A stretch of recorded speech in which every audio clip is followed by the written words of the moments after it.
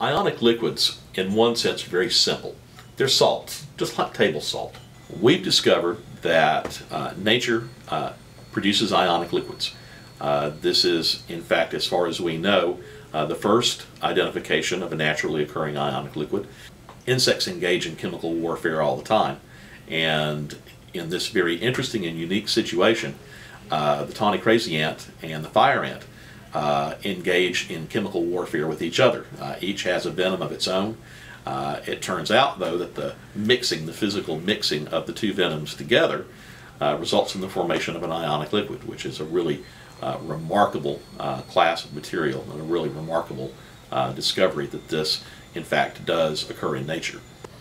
Ionic liquids are particularly useful in industrial settings for a host of reasons.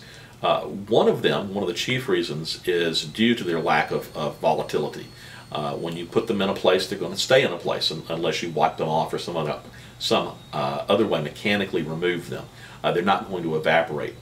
Now, that does have implications for environmental concerns, because a great deal of the organic compounds, pollutants that are found in the environment, get there by evaporative process. Suppose you were interested in trying to create some sort of microfluidic device, let's say a little device on a chip, where you relied on hydraulics to perform some of the functions of the chip.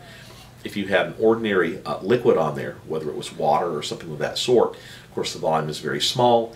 If you developed a leak and just a tiny crack in that system, it wouldn't take long at all before that liquid had evaporated and completely gone away. You're not going to face that problem with ionic liquids.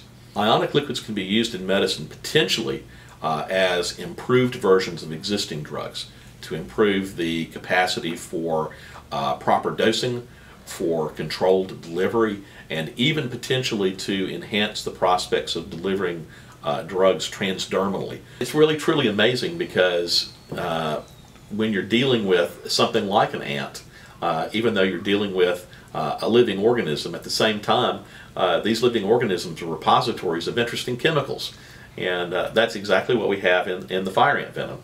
That's this free-flowing yellow liquid that I'm holding. This is what fire ants use to inflict pain on you when you get too up close and personal with them. With this discovery, I think there is a lot more that we will be doing in the area of natural products chemistry as we continue to try to make new discoveries of ionic liquids in nature.